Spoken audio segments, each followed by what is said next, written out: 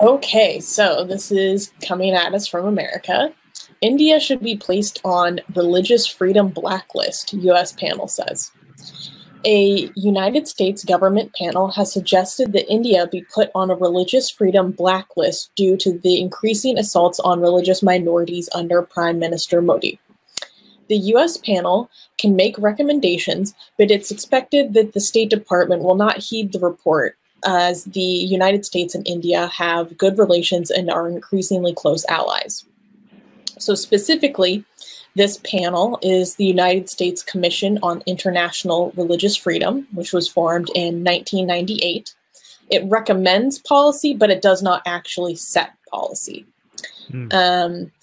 In an annual report, the bipartisan panel said that India should join the ranks of countries of particular concern, and that would be subject to sanctions if they don't improve their records. And they designate 9 countries of particular concern, which include China, Eritrea, Iran, Myanmar, North Korea, Pakistan, Saudi Arabia, Tajikistan, and Turkmenistan. In its latest report, the Commission asked that all 9 countries remain on the list. In addition, it sought the inclusion of 4 more: Nigeria, Russia, Syria, and Vietnam. And naturally, this report was rejected by many Indian authorities and dismissed as a biased report. Oh, no. Yeah, of course. Like, imagine if the news would be, how shocked would it be, like India coming out to say, like, oh yeah, actually this is a very accurate representation of our country. Oh my God, you're so right. My bad. Yes, we'll fix it. No, not even if we fix it. Like, yes, we don't have religious freedom here, and that's how we like it. How does it feel for those Hindus to be considered on the same level as Pakistan, which they okay, let's be honest. Just because you're on the on this list, it doesn't mean you're on the same level. Okay, like Saudi Arabia and India, come on. Like, I mean, it's fair to be on this list because you're saying that these countries have problem, but that doesn't mean they all have the same amount of problem when it comes to freedom. Okay, religious freedom. Obviously, Saudi Arabia is way worse than even Pakistan, let alone India. And obviously, Pakistan is way worse than India. And North Korea tops everything. North Korea tops all of them, right, by a huge margin. India is going towards where Pakistan is. What? India is going towards where Pakistan is. I don't think. I mean, it's going towards to it, but it will never get close. It won't reach let's it. Be fair. What? It won't reach it. I was saying just that it won't reach it because I guess if India was like really close to that, people would just revolt against the government. Yeah. India will never even get close to where Pakistan is. But even moving in that direction is problematic. Jay is saying this study is debunked. As per USA, it only recognizes religious freedom if Christian missionaries are openly able to convert poor people by misleading them. Okay, to be fair though, I mean, as much as I am against Christian missionaries and everything they stand for and everything they do, if Christian missionaries are not allowed to do that, then you don't have religious freedom. I mean, Jay is trying to be like, oh, they're saying they don't have religious freedom because Christian missionaries are not able to convert people. Well, yeah, that would be against religious freedom. So, yeah, I mean, based on your own standards, Jay, if that's your test, that's a good test. I mean, we are against Christian missionaries, but we think they should be allowed to promote whatever bullshit they want to promote. So I don't know what in their private spaces, not in like public schools or anything. I mean, Jay just played himself, I think. Frank is saying that's right. How dare they have their freedom of religion? I don't know what Frank is trying to point here. Another person that I cannot pronounce their name is saying, try not to teach India anything about software and religious freedom. This guy is a proud Indian, I think. Well, no, I'm going to try to do that. I mean, I don't know anything about software, but in regards to religious freedom, that's my job to do that. I mean, they love to point to Sundar Pichai because he's the CEO of Google, but Does Sundar Pichai live in India anymore? No, I mean, They love to point out to Indians who left India. Yeah, I mean that's normal for every country. They keep highlighting their most successful people. So I mean, most third world countries. First world countries like to highlight all the horrible things they do. Sanjay is saying, if you don't see the religious freedom in India, then you must be Abrahamic rooted.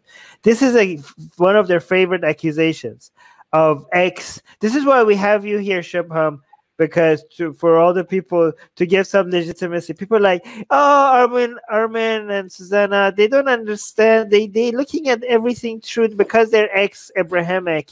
They're looking at everything through an Abrahamic perspective. So you are a token ex-Hindu here, just so that we actually have a Hindu atheist in the live comments, I guess. It's just saying I'm a Hindu and an atheist. I mean, okay, I don't want to get into the Hindu atheist debate, whether that's possible or not, because that's just going to open a can of worms that it's going to make this, because it depends on your definition of Hindu. But it could be yes or no. But most Hindu atheists, I disagree with them, but there's a way to be a Hindu atheist if by Hindu you mean culturally Hindu, but not belief Hindu. All right. So just like atheist Jews, for example, they're saying like, I don't believe in anything Judaism teaches, but culturally I like their cultural, like their rituals. I like their rituals and all. Like, yeah, fine, that's fine. So I think if by atheist Jew is a contradiction, if by Jew you mean belief in Yahweh and all that nonsense. But it's not a contradiction if you just mean culturally I'm a Jew. So Hindu atheist is the same thing. Isn't like what they refer to as Hindu atheist just Indian atheist then?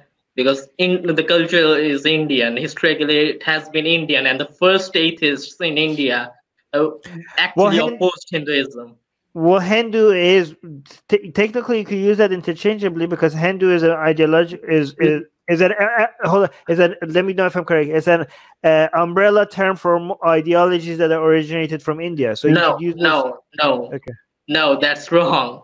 Okay, so I mean that's what I heard from a lot of Hindus. Yeah, they're wrong, because like the Indians who, Hinduism is basically just like in the northern part where like the Aryans came in and mixed in with the culture and stuff, and they mixed with the previous gods that were in existence, and they made up their own gods and rituals, and it formed Hinduism. But there were many Dravidian people who moved to the south, and they were not really, they wouldn't be Hindu in that cases. They were actually that's okay. So okay, let's go to the next news. Thank you for joining us. Subscribe to our channel. Hit the bell thingy. If you haven't, I don't know why. What's holding you back? Okay, if you haven't subscribed to our channel, why haven't you subscribed to our channel? Explain that to us, please.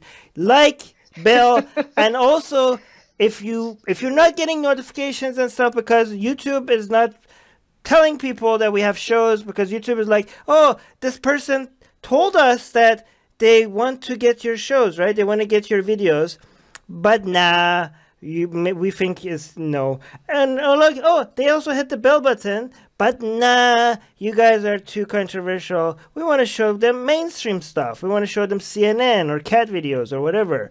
But even people are like, no, we want to see Atheist Republic. And YouTube is like, no, we don't think you want this. So like, no, please show it to us. We say to you, we want to see Atheist Republic. And YouTube is like, no, we think we know what's better for you than you yourself.